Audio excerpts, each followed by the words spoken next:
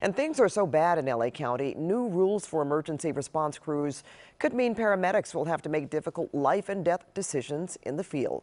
KCAL9's Rachel Kim spoke with the man overseeing those tough choices. We're clearly practicing crisis medicine right now, and really the principles of triage is to do the most good for the most number of people. As hospitals deal with the current volume of COVID patients, they're also looking for ways to increase capacity as they expect another surge in the coming weeks. City and county health officials say they're now making very tough decisions about patient care. Every hospital is really is under duress right now. There are no ICU beds, irrespective of anything else, whether it's COVID related or not.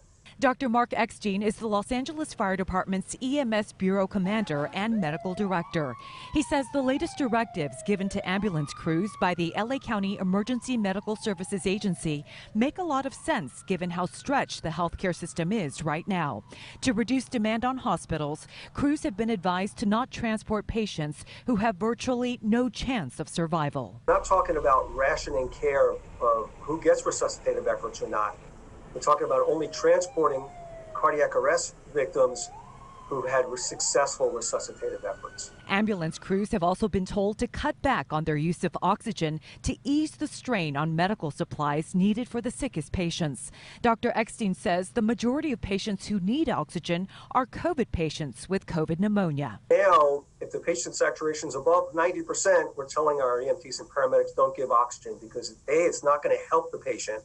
You just have to be above that threshold of 90%, and B, it's wasting a scarce commodity.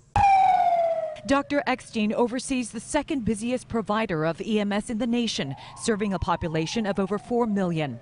He tells us they're working with area hospitals and local leaders to make sure their paramedics and EMTs are able to respond to critical 911 calls. It's not just COVID, the routine emergencies we respond to on a daily basis, whether it's a car accident, a stroke, a gunshot victim, a heart attack.